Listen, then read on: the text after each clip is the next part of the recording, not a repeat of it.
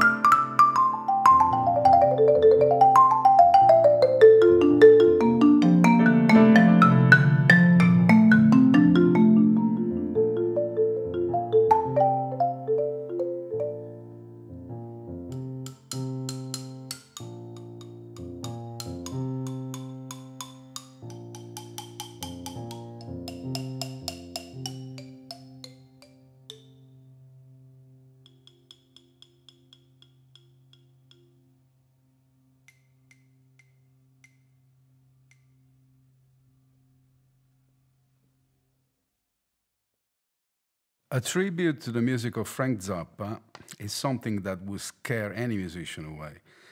What prompted you to accept this project? You're true. It all started when I met French producer Pierre Ritz, who contacted me to record an album he was producing. A splendid person who, among the other qualities, had a deep and a rooted passion for Frank Zappa, bordering on fanatism. For years he had dreamed of producing a record with Zappa's music that he loved, where the vibraphone would play a leading role. When he heard me to play, he felt that the realization of his dream was near. It was just a matter of introducing me to Zappa's music, which I knew very little about, and making me enjoy it. In order to tackle this difficult task, he used Ruth Underwood. He knew that I would inevitably be attracted to her impeccable technique, to her sound, to her way of rendering the melodic lines clear and expressive, to her tuplets up and down the keyboards.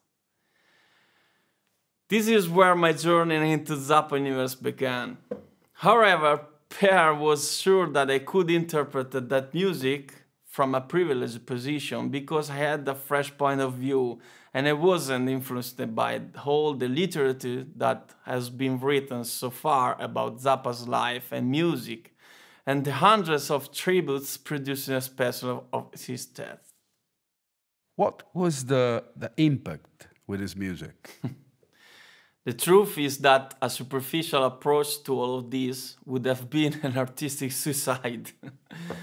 In fact, Pierre forced me not only to listen to Zappa's essential discography, which is in any case double the complete discography of most of his contemporaries, but also to watch concert videos, interviews, and to read the most important publication of his life and music. I would suggest that any musician should dive into Zappa's music at some point, if he hasn't already done so, because there is something for everyone, from cabaret to the orchestra conducted by Pierre Boulez.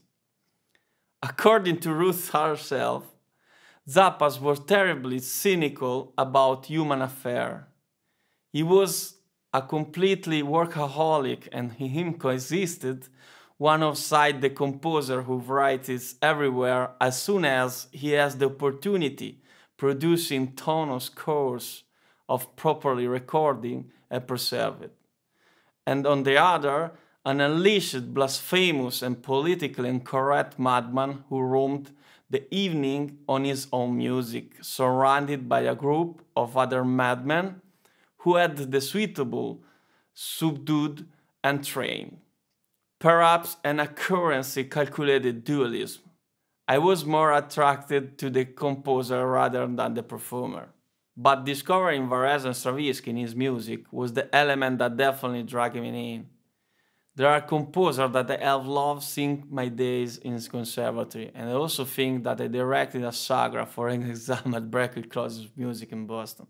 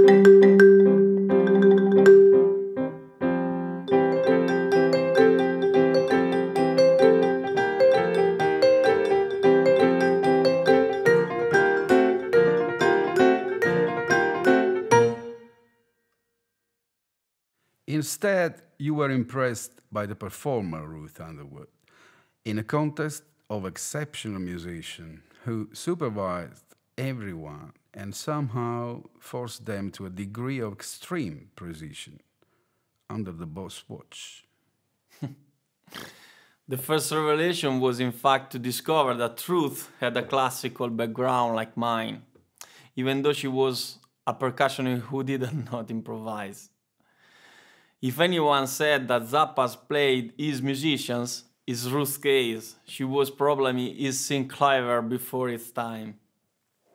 And then I realized that everything that intrigued me, that music, and in that fake improvisation was the result of a severe writing that Ruth brought to life every evening, with impeccable precision, along with her smile and her grace. Through her, you heard what Zappa wanted to play, but would never technically be able to do, embodied in a beautiful woman who had become the priestess of his music. In the year that Ruth was in the band, he was writing specifically for her. Zappa attracted so many musicians to his cult, and many took somebody else's place in various roles every time, but Ruth was impeccable, implacable. According to Zappa himself, there was no percussion in the world capable of doing everything she did, and I feel like adding and to memorize it all. Did she play everything by memory? Everyone played everything by memory. And this is another similarity that I found between me and Zappa.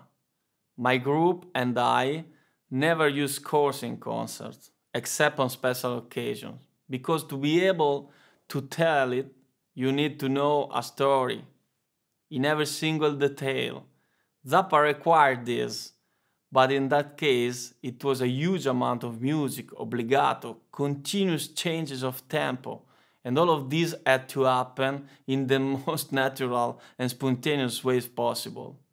This required an enormous amount of dedication to the cause on the part of the adept musician who lived on his music, and that meant being in the best condition to be able to play his music at its best, sacrificing any kind of drugs which would inevitably tarnish their performance. Only a limited amount of alcohol were tolerated.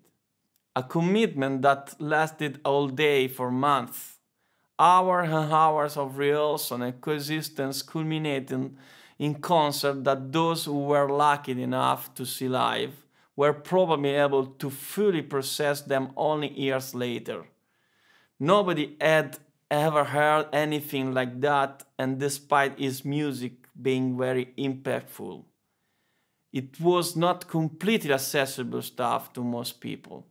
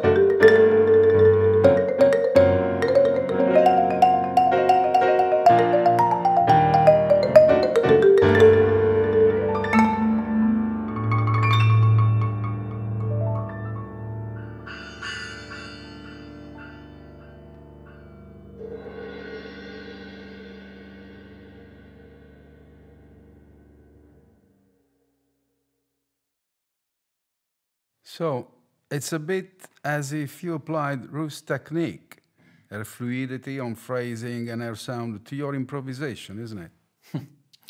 I think I took a chance there because I ended up dedicating a piece to her where I tried to improvise for her, and I hope she wouldn't mind. In one piece, I played a Zappa guitar solo on the vibraphone and understood that it had been conceived by a guitarist who modeled modal scales on rhythm figures, but that in fact thinks like a percussionist. I like to think that my improvisation on Zappa's music were also influenced by Ruth, her smile and her joy combined with the professionalism of a Berliner, which she demonstrated in that important group of musicians, being above all else to the only woman. In conclusion, I can only add that I would love to meet her and to talk to her. I know that she received a copy of my Zappa album Frank and Ruth, but I didn't get any chance for a direct contact with her. I just hope she's fine and in good shape. And I say hello to her, I say hello to everyone, and thank you again for inviting me in this virtual PASIC 2021, and music is the best.